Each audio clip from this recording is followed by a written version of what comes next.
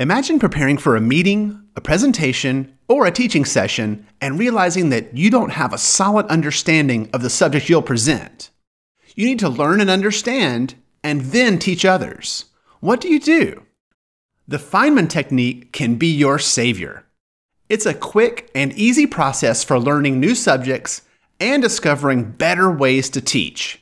Here's how it works.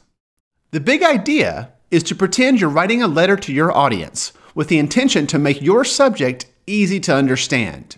Your letter might start, "I'm going to explain this as clearly as I can." Then you start writing using plain language that will surely be familiar to the audience. When you come to a concept that is complicated or you find difficult to explain in plain language, it means you need to learn more about it.